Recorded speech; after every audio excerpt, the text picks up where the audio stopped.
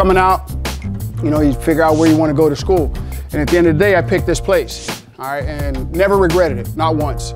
What this place does is it builds tough men, right? And if you think you're here and you're already a finished product, you're wrong. Like, you're always growing in terms of football, class, development as a man. I thought I knew what it was to be a man, but I didn't. And it's all because of what happened here, okay? It shaped me as a man.